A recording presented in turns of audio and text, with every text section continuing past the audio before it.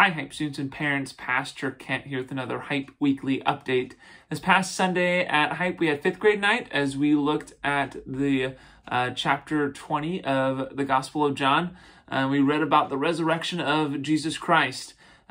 This past Sunday in our lesson, we talked about how the resurrection is the ultimate proof that Jesus is God and what he said is true. We talked about then some ways that we can know that the resurrection actually happened, like that it's not just a myth, that there are facts that we know that can prove that the resurrection actually happened. Now, if you weren't able to be at Hype this past Sunday and you want to listen to the entire lesson, I encourage you to go to Crosspoint's website, click on the Messages tab, and then click on Hype Student Ministries to listen to any of our past messages, including the one from this past Sunday.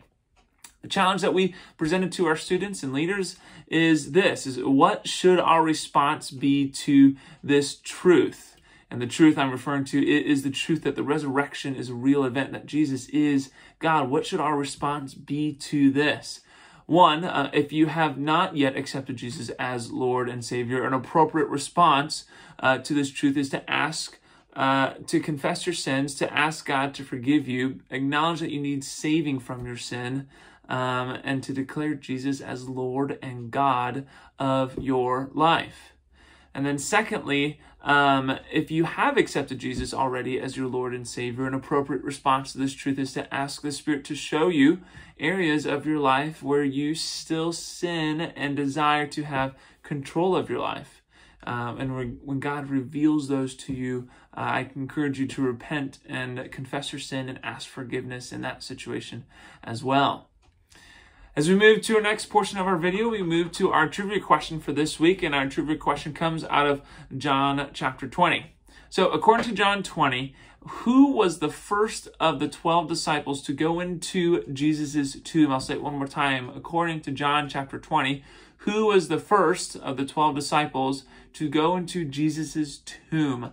Text me the correct answer at 309-620-6606 and be the first student to do so that you get that point, and student with the most points at the end of this 9 weeks gets that $25 gift card.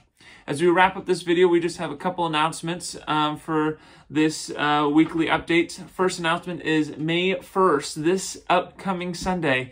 It will be our last Sunday night program for Hype for this spring semester. We'll be honoring our 8th grade and 12th grade students as they are promoted if you're in 8th grade, and graduate if you are in 12th grade.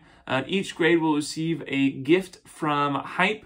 And so please let me know via email, kent@crosspointcc.org, or text me, 309-620-6606, if you are planning to be there and if you're an 8th grade or 12th grade student, so I know how many gifts to get. Doors open this upcoming Sunday from 6 to 8:30 p.m. It's also a pizza party night, so please invite friends. It's going to be a lot of fun as we close our spring semester of ministry. And then our last announcement is that we have another service project opportunity with the Hearthouse here in town.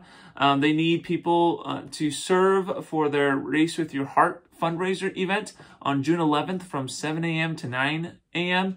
Students who serve get a free breakfast after all the racers are done running.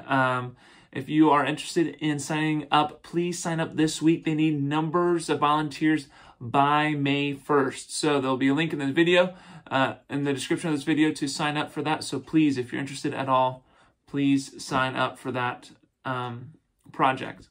I hope you found this video to be informative and encouraging. I hope to see you this upcoming Sunday for our last Hype Sunday night program of the spring semester. And I hope you have a great rest of your week in the Lord. God bless.